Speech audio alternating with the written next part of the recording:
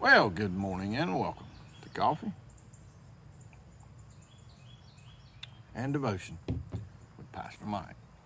Today is August the 17th, Continual Revival.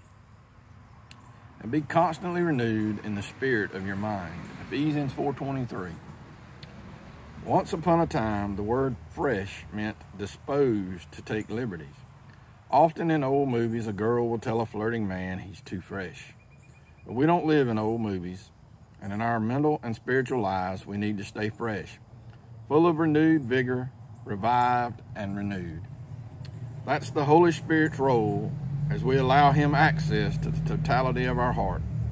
Just as nature wakes up after a cold, snow-swept winter, just as the sap rises in the trees, and just as seeds sprout and flowers bloom, so should we experience continual revival in our life. We all long for a global revival, another great awakening.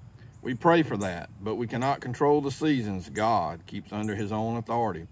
But we do know this: He wants each of us to live in perpetual revival, constantly renewed in the spirit of our mind, keeping a fresh mental and spiritual attitude. Does that describe you? It should, and it can. Remember, have a cup of coffee and a chat with Jesus, and as always, peace and blessings, and Jesus loves you.